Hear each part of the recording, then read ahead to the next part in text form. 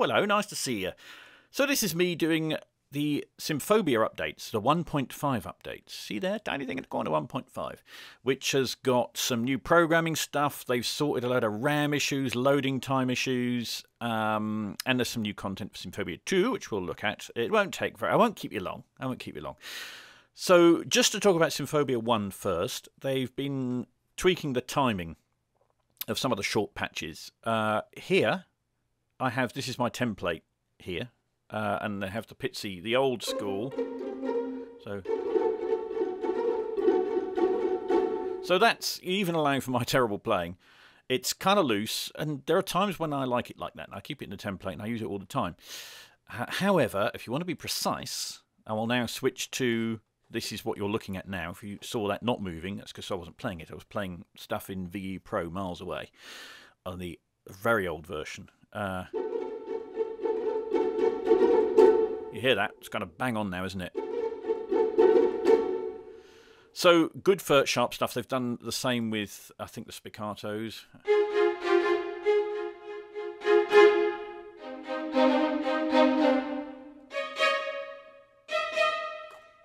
Oh, where's it gone? Back. So, they've done some programming stuff. The big, I mean, that's a big deal if you're using the shorts, as I do a lot. But the load times are really significant, and it's the same between 1 and 2. I'm going to switch to 2 at this point, though, because let's get rid of that. No, I don't want to change this to instrument. Because some of the Symphobia 2 and the Lumina patches, they did take a long time to load, and they took up a lot of RAM as well. You probably see it in other walkthroughs that some of the big patches used to take quite a while and quite a lot of RAM. Not so anymore. So if I just get this going, dragged it in, and boom, we're there. And that used to take a lot longer. And this is the one with everything in it, so that's loading quite a lot of stuff. 218 megabytes, and it was there super quick. I should add, when I say RAM, I don't really mean the contact RAM that you can see in the top corner there that says 200 and whatever it is megabytes in this patch. Because all instruments use actually a lot more RAM than that. If you look in Windows and look in Task Manager, you can see how much things are really using. And these patches use massively less. In some cases, it's like 3 or 4 times less RAM in the real world than they used to use, which is obviously great news. So it's much quicker to load. It all works. I had a little problem with some of my legacy patches when I updated the first Symphobia. That was resolved within about 20 minutes of me mentioning it to Project Sam.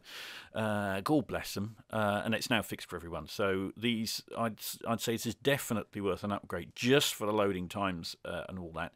I keep all my old patches. I always save them, and I think they bundle it automatically in a backup folder. So you shouldn't lose old stuff. I'm just paranoid, so I do it anyway. And it's great for that. So what you want to see is the new stuff, really, isn't it? And here we are, the trio ensembles. So these are chord patches that are brand new. They have 2 variations, sustain and staccato. We'll start with the brass.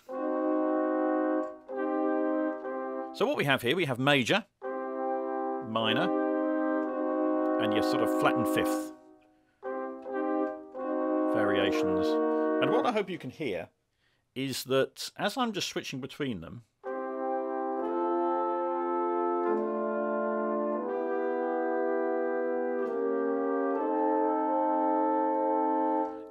they did the, I've got it here somewhere. I've got the legato, there we are, the legato transition library. And when you hear this, you think, do you know, it just works very well on its own. I'm not using CC1 at the moment, so let's... I'm on the foot pedal here. So that's the range you've got.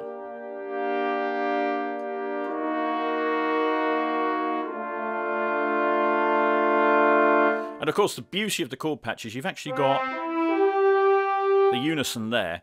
And when you hear the difference, what the chord patches do is that it means that you don't get this massive stacking effect. If there are 12 instruments playing there, I don't think it's that many, but let's say there are, and you play a triad major, you now got 36 instruments playing, and it can sound a bit synthetic. And so you hear the difference between this stacked and that which is then spread out, so you don't have... You've still got 12 instruments, but they're playing the different notes.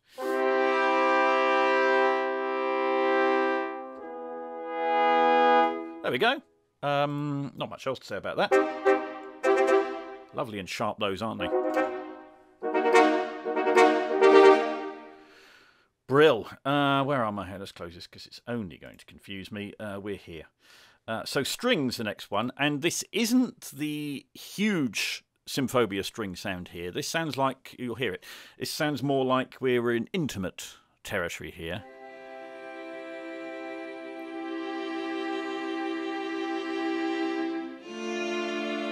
And they do run out. They don't sustain forever. They just go on quite a while. So, here we go.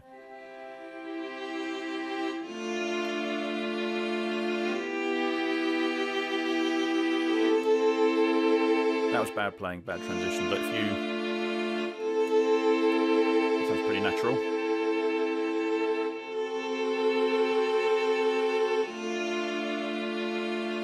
And then back down.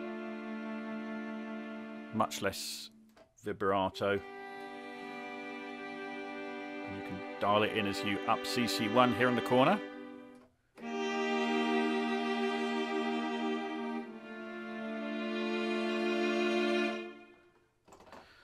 You don't have the strings at the top on this one. Staccato.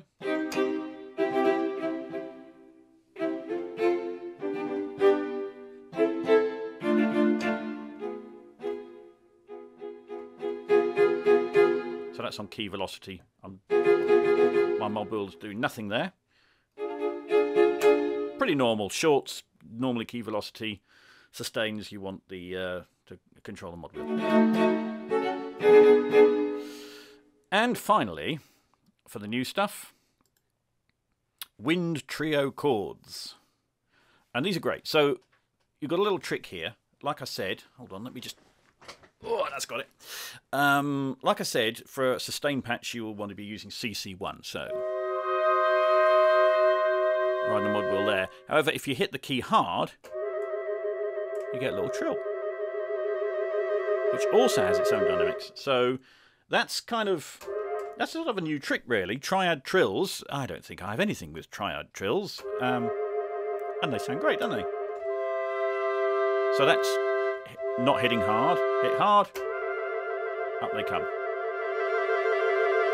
And you can give it some expression as well.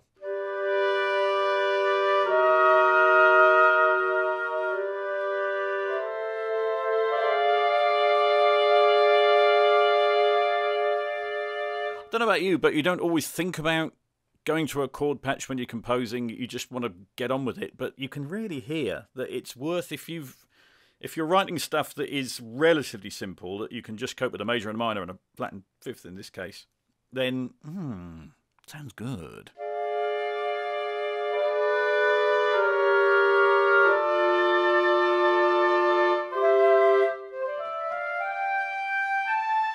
And you do have basic sustain up here, so if you want to play a little line, you know, you can do that over the top. Well, that's pretty much it. If you own Symphobia, just download them. Download them already. Very quick installer. It all worked seamlessly for me after that legacy hiccup, which is now fixed. Thank you very much. There'll be more sugary goodness before long, no doubt. And if I don't see you before, do have happy holidays, Christmases, New Year's, Thanksgivings, all that stuff as I speak from November 2015. I'm boring myself. Right, bye.